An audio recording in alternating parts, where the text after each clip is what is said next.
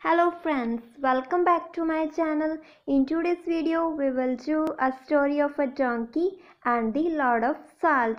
Before starting the video, if you haven't subscribed my channel, please subscribe. So let's start today's video.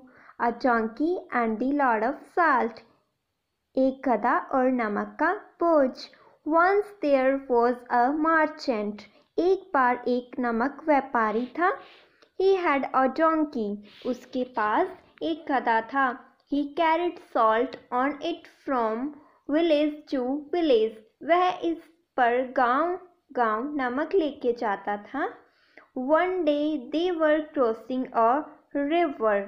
एक दिन वे नदी पार कर रहे थे. All of a sudden the donkey slipped and fell down. अचानक गधा फिसल गया और गिर गया.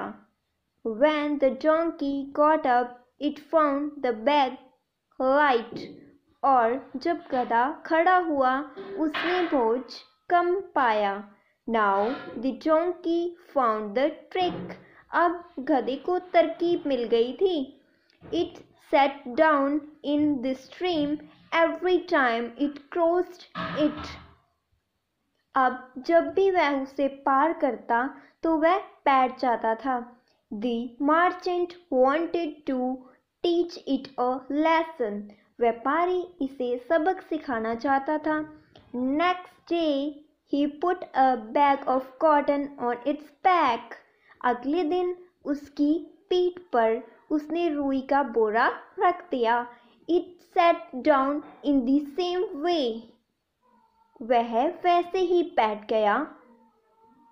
When it got up, जब वह उठा, it found the load very heavy. उसने वजन बहुत भारी पाया. Now it gave up its habit. अब उसने अपनी आदत छोड़ दी. The moral of the story is tit for tat.